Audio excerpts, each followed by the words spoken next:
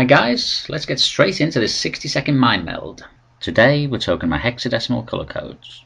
First up, we need to know that the 3 RGB colours make up all computer displays. RGB stands for red, green and blue.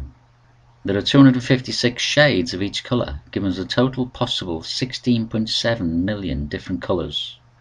With 16 million colours in a palette, there are lots of very long numbers. Hexadecimal is used to compress these numbers.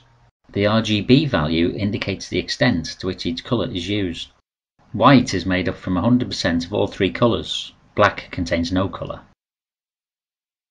One shade of green has a hex value of A6FF4D.